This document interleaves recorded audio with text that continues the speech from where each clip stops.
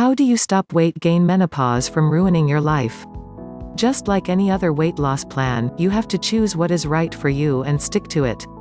You may need to make some changes if you want to get and stay thin and healthy. For 1 week, keep a food journal and see for yourself in black and white what kinds of things you put in your mouth on a daily basis. You may be surprised at the things you eat. After you have kept your food journal for a week, then you can make whatever changes you need to and start to eat healthy meals. Portion control is important. We all know that good food tastes good and we go back for seconds almost unconsciously. You need to stay conscious about what you are doing with food, especially after menopause. If you do not want to be one of the 2/3 of women in menopause who gain upwards of 15 pounds, then make the changes your body needs you to make.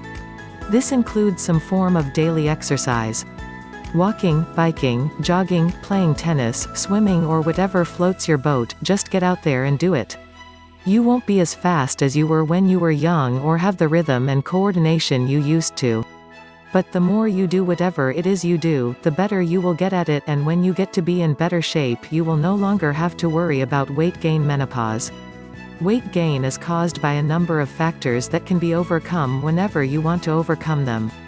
Overeating is one reason, and that can be overcome by watching your portions at every meal, as I have explained above. Weight gain is caused by decreased physical activity. All that needs to be done to overcome this is to get regular exercise on a daily basis. Make a pact with yourself and try hard not to let yourself down. You will be the only one who suffers. Start slow if you have to and work your way up to a nice moderate level routine. A couple of things to watch out for when learning to pace yourself during a workout: you should be able to carry on a casual conversation with your workout partner during your workout.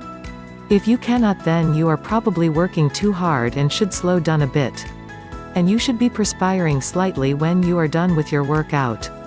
Another factor of weight gain is hormones, and this is what we are talking about here today.